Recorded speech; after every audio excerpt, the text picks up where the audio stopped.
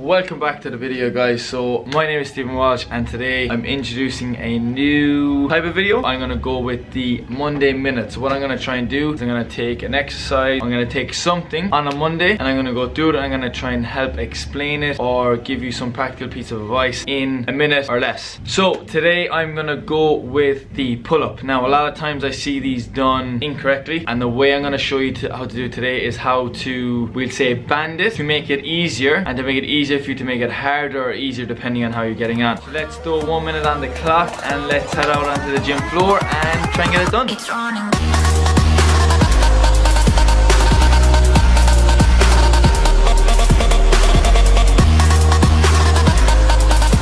Okay, let's try and get this done in a minute. Hopefully you can hear me with the music in the background, but today we are talking about banding the pull-ups. So most people, when they band the pull-ups, band it from the top.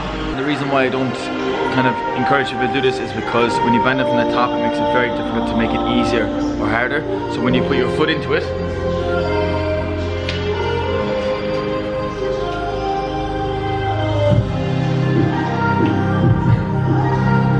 the only source of progression you have is to change the thickness of the band, and sometimes there's a limiting point with that.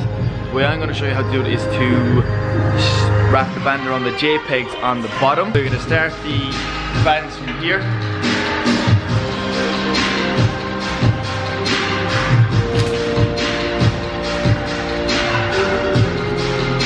Step on the band.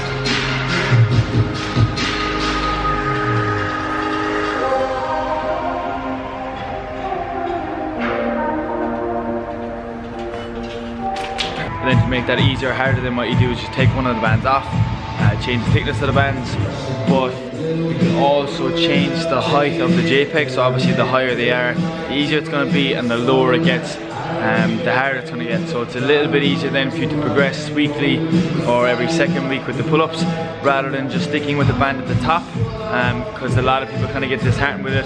And what you also need to think about as well, you don't need to worry about the band snapping up and hitting you, because they're obviously nice and secure on the JPEGs like that. And that's your first Monday minute. So hopefully you found it a little bit useful and a lot easier to progress or regress your pull-ups using that method rather than banding it from the top.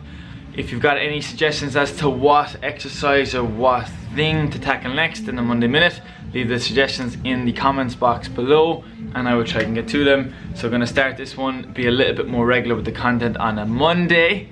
So stay tuned, hope to see you in the next video. Like, subscribe, comment, and I will see you guys in the next one.